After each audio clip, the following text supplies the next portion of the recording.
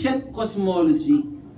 We are not using modern knowledge to read ancient scripture. We are using ancient knowledge to interpret ancient culture.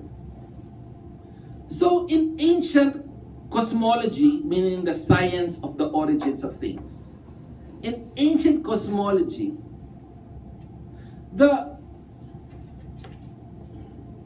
we will realize ancient cosmology does not address modern questions.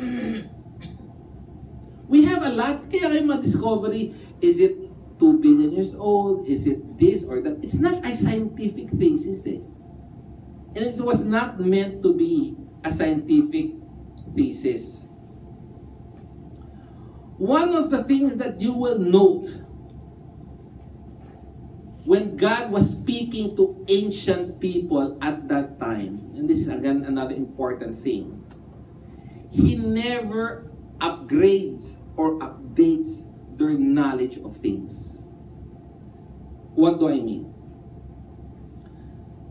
During those ancient times, the people does not know the difference.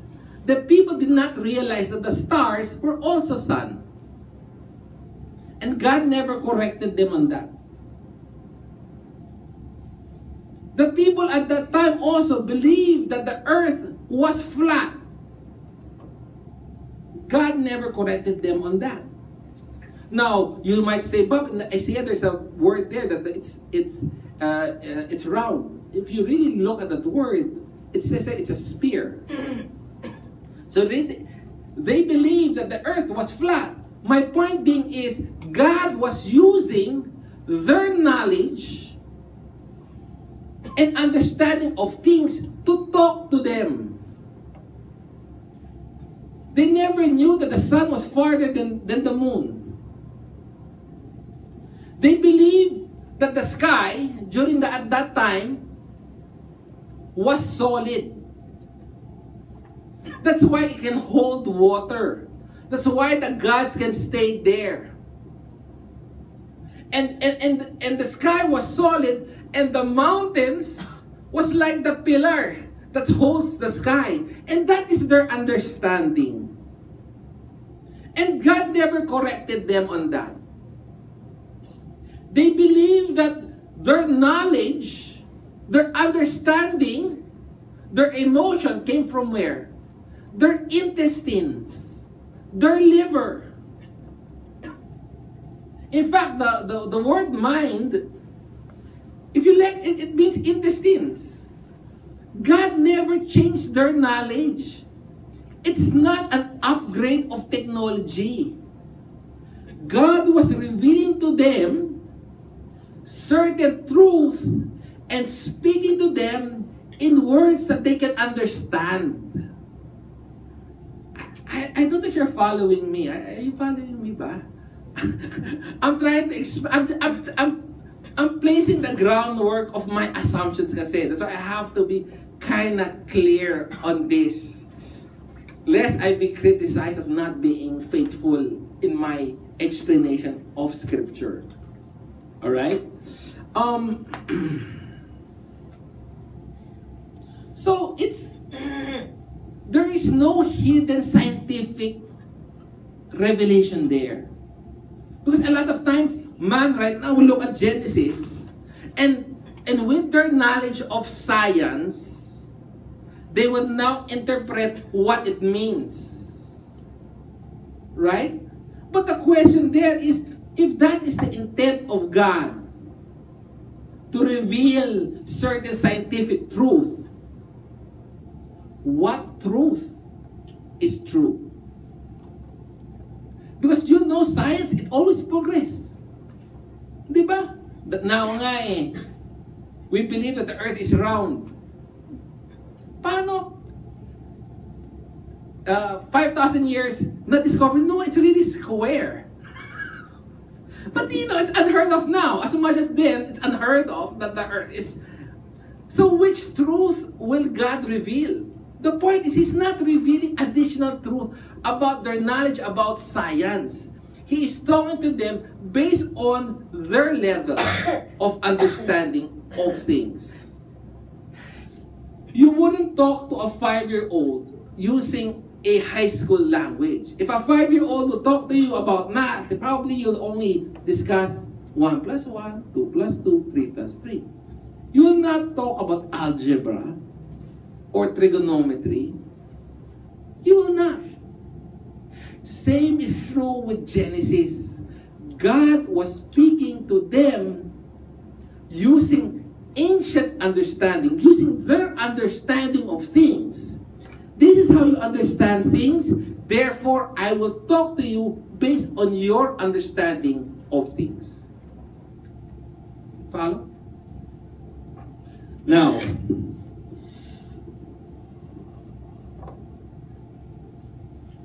so we have to realize the first point, that Genesis is all about ancient cosmology, ancient understanding of the origins of things.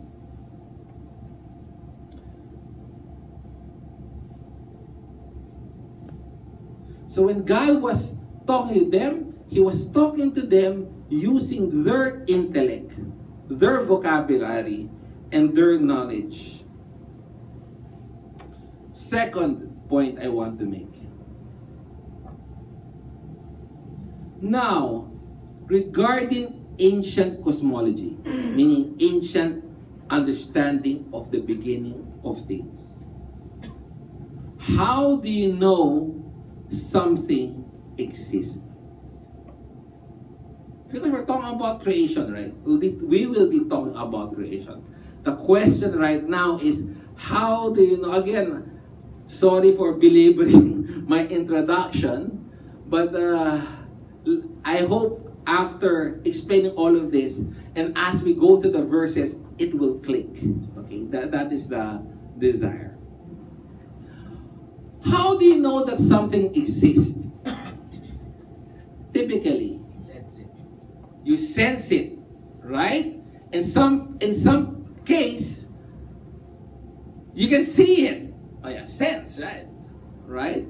You touch it. How do I know that this might exist? There's a might. There's a physical attribute to some things. But the thing is this: viewing existence based on that is a modern understanding of things. Because there is another way of viewing the existence of things. I give an example. A company.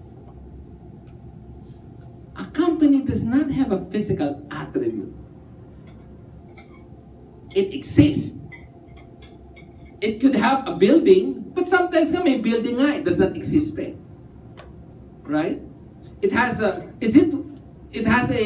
SEC blah blah blah blah, and the SEC says, okay, you're a company. Is the paper the company? It's like an idea. It's not really there, but it's there. Right? So what that means is this: the question of ontology is, what does it mean for something to exist? What does it mean for something to exist? And the question in ancient times was, what does it mean for something to exist? There's two ways. One is material ontology. Material ontology means there's something material that is there. The cell phone exists. Why? There's physical evidence that it exists. And there's another ontology. It's called functional ontology. Functional ontology means something exists only when it functions already. Before it functions, it does not exist yet. That is what functional ontology is all about. And I submit ancient cosmology, the ancient understanding of the beginning of things, is a functional ontology. Now, why do we say that? Again, for us to understand this, we have to look at other ancient documents. The old civilization of Sumer, the old civilization of Mesopotamia, all the writings there shows that something exists only when it functions. Alright?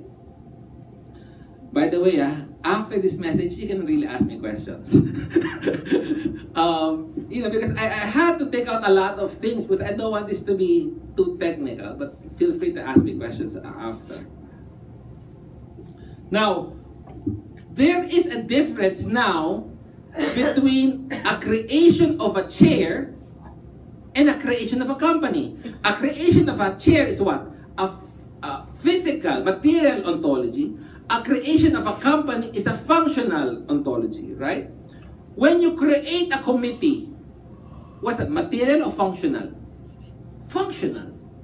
If I tell Bettina, create a curriculum, it's a functional, right? Or, you know what, Rafael, when you entered, you created a havoc. Functional. Havoc. There's no physical thing. And that is what I want to say.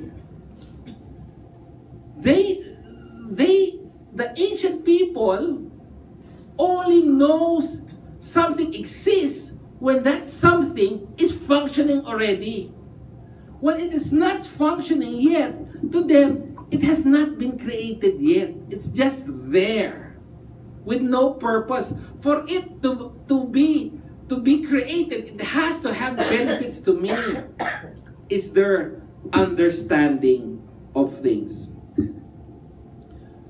So what does it mean for someone in the ancient world to say that a world, something existed? It is not by having something physical, it is by having something that is functional. Is what ancient cosmology is all about. And the ontology of things in the ancient time is functional ontology. If you look at a computer, right? A computer. You build the parts. Is that a computer? Not yet. Some people might say. Okay, after the computer is there, all the CPUs, blah, blah, is there. I'm not familiar really. The screen is there. But there's still no program that say, oh, it's not a computer yet.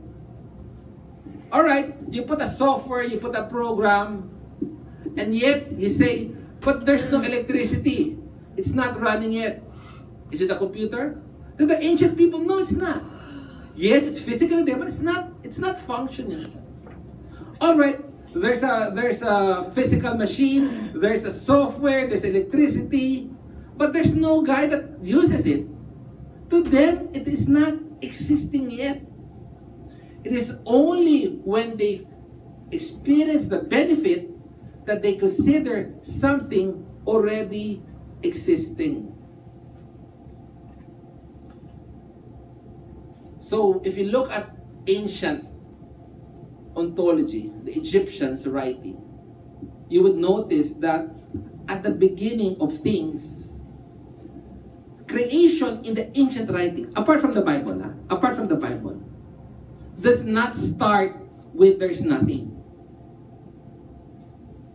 Egyptian writings on creation does not start with nothing. Even Sumerian writings does not start with nothing. It starts